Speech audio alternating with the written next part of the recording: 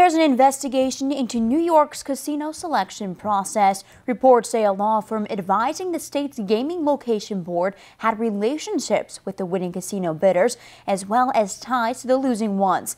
Out of the 16 casino applicants, 5 had ties to the Law State firm in question, Taft, Stenettis, and Hollister.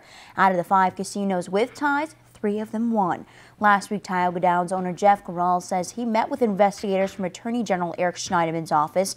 Gural said he did not reach out to Schneiderman's office, and he believes nothing illegal happened during the selections, but says it wasn't fair.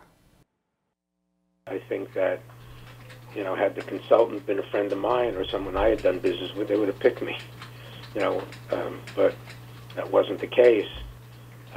Hopefully, this next go-around, I'll make out better. I just want to be treated fairly. This Friday, the Gaming Location Board will release their final report on their selections, plus discuss plans on the 4th casino license process.